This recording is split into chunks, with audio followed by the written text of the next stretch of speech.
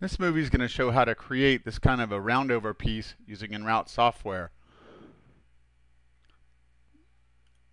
This is a fairly easy piece to create because what we're going to do is take a profile and extrude it along a path. When you want to extrude something in EnRoute, and we have here the dimensions of this part, you're basically going to draw it in the top view from left to right. So let's start by drawing our profile piece.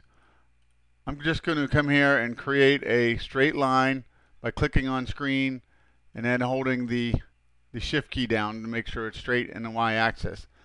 Then I'm going to hit F2 to bring precision input center up and hit 20 centimeters for my length.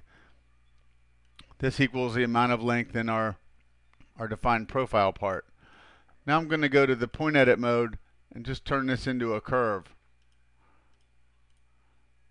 I'll select the part again and hit F2, and I'll notice I have proportional unchecked because I'm going to come here and make my part in the y-axis 3.175 centimeters.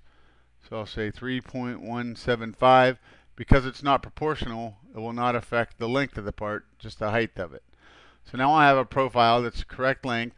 I do need to create a couple of lines that are 0.635 centimeters. So I'll just create a straight line, again holding the shift key to make it go vertically in the y-axis. And I'll make the size of this 0.635. So now I have the right size part I want. I've got my snap to point on, and I'm going to hit the move command and move the upper part to the size here. Now I'll select this part again. I'll create another section over here, and I'll zoom in on this upper section. I don't need to make a copy of this because I already did, and move it up here to the under part of the profile. So we now have 3 separate line segments here.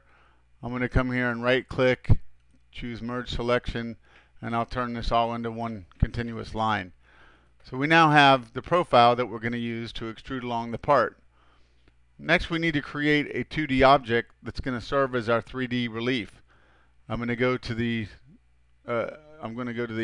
draw rectangles tool, and I'm going to go to rectangle by height and width, and I can also place a lower corner. So I'm going to choose this method. I'm going to choose 0, 0 for my lower left and a width and a height of 20 centimeters. I'll hit apply. Now I have a part right in the location that I want it. I'm going to come here to create relief. I'm going to choose flat, add, 0 height, and apply. I've now created a 3D relief inside this 20 centimeter square. Now I can draw a line. I need to draw a line I'm going to extrude along, and I could draw this in the X or the Y axis. This time I'll draw it in the X axis, and I'm going to center it using Control and the number 5 from the right of the keyboard in the number pad. So I've got this part centered right in the middle, going through the middle of the part. Now I do not need to pre-rotate my profile. It's actually, EnRoute's going to do that for me. So I'll just select the part. I'll go up here and go to Extrude from my Surfaces menu. This little wizard tells me to select the contour I want to extrude, select the path I want to follow, and I want to select the bottom middle handle of this profile to extrude along this path. So now I've created my part. If I hit F12, I can see that it is right directly on top of my material. Okay, so we've created this part using these profiles. Next thing we're going to do is Toolpath it. We'll select this piece, and first of all come here and hit move to bottom of plate. So that will take my relief and move it to the bottom of the plate. My relief size is 3.80 and my material size is 3.81, so I can see I have my relief is just a little thinner than the plate size. Now I'll come here and apply the toolpath, and I'm going to go to a hatch fill. I selected a ball end tool because that's going to give me a smooth surface. I'm going to cut the depth of my plate, and I'm going to choose overcut so that my ball nose tool extends past the edge of the part, and I do a little bit more than half the diameter of the part.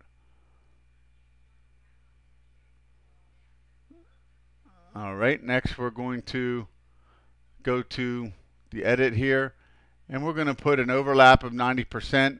Also, since I want my part to go up and down here to go in the same angle as the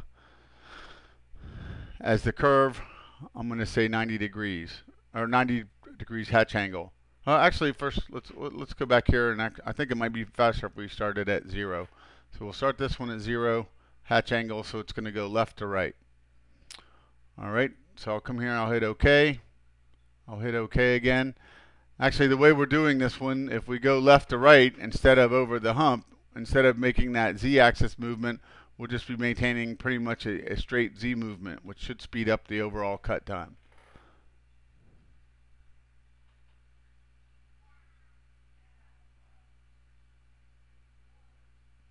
Okay, so we have our toolpath now, and because it's going along the same axis as the curve, it's going to actually be maintaining a constant Z depth as it cuts along this path. Next thing I might do is come here and apply a cutout toolpath to cut the part out when it's done. And now we can do a 3D simulation here using selected color, and I like these two colors. We'll hit the play button, and it's not too complicated here to cut this one, so you can see it's cutting pretty fast. And if we want, we can come here and increase our resolution a little bit so that it'll go slower.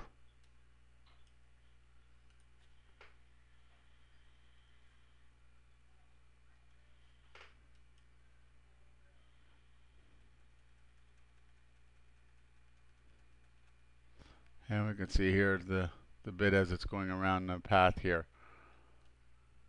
So this is how we would create this using the Extrude tool, and then use the toolpath to create the actual surface here and cut it out.